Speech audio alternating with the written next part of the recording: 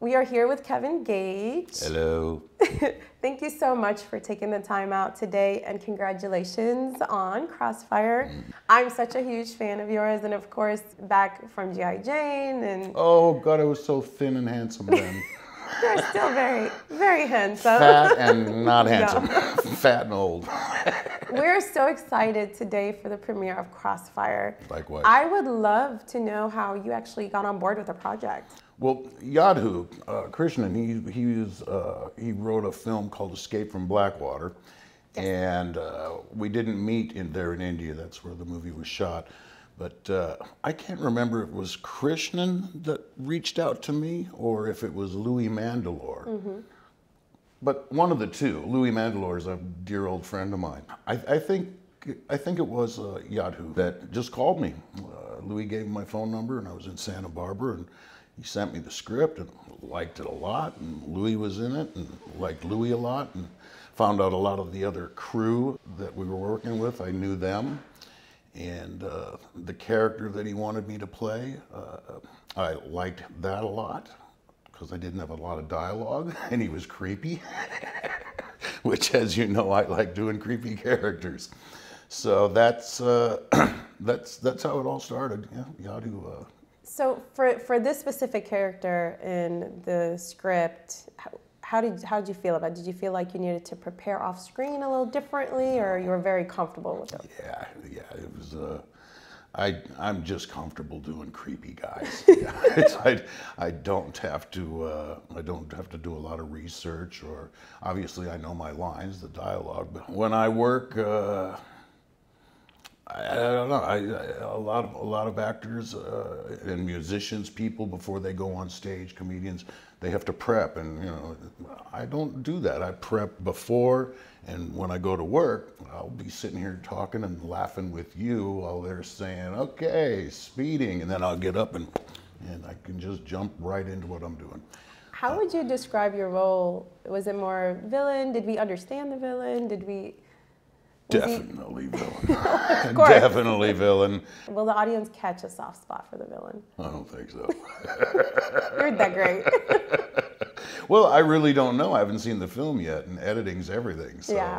I'm not sure what's in and what's out. But if I had to guess, I'd say, well, they might.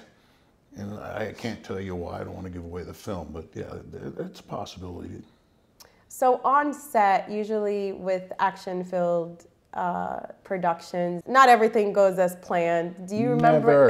Never. Never. Was there any moment or incident during production that just was, you guys just had to take over and be like, okay, we're never going to forget this? Actually, for me on this one, I did not have, there were not too many field adjustments that I had to worry about. I had a stunt double that did a lot of stuff, so I kind of came in and out, and they were so punctual with me and the things that I had to do. So no, it went real smooth. So with that, what do you think actually makes a really successful movie? Is it environment? Is it? There are so many factors.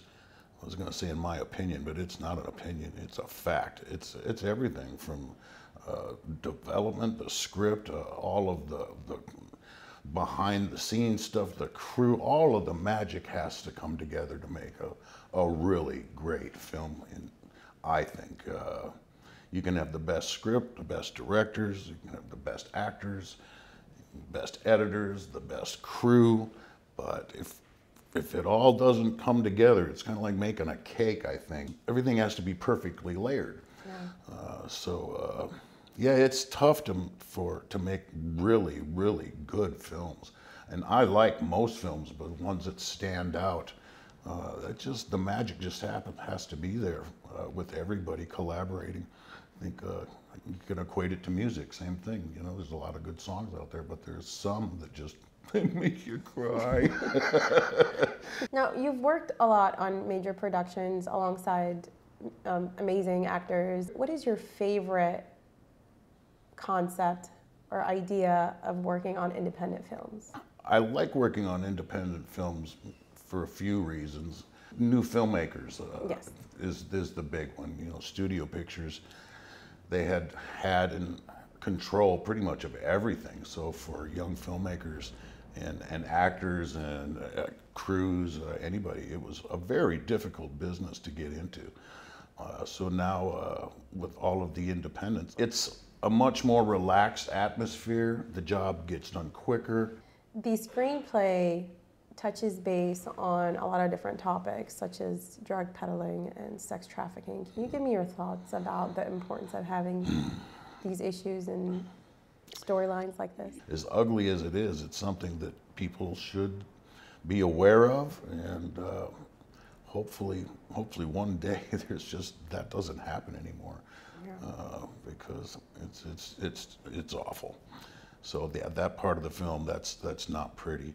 So any upcoming projects we can hear about? There's always something, I think, in the infinite entertainment pipeline.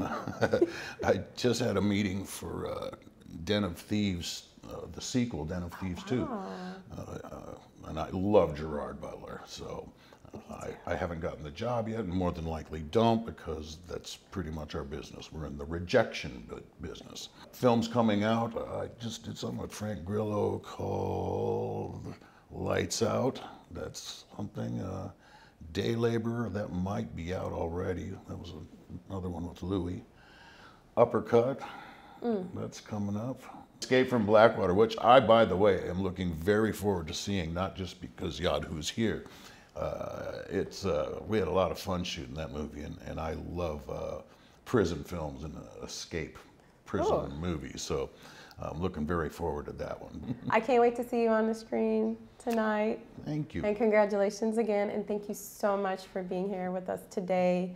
And low-key, I'm actually very excited to interview, so thank you. You make me feel more important than I am. Thank you. Thank you so much.